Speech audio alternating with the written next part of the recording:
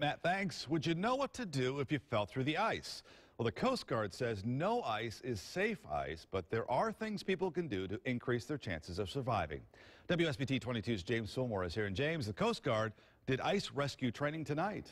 Well, along with many other first responders, Rick, among them were firefighters, police officers, and members of the Sheriff's Department. After suiting up, they did a rescue drill on Lake Michigan in Michigan City.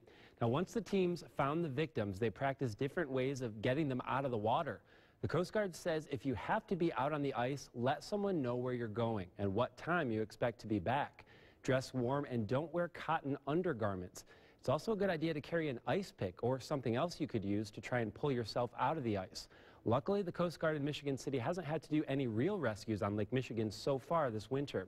As for the training tonight, a petty officer with the Coast Guard says it's helpful to work with other local agencies because they learn different techniques from one another. But training is nothing new for the Coast Guard, though. We actually go out and train daily to make sure that we're prepared to go out there. We know the conditions. We need to know what the ice is out there, so we do have to perform a rescue.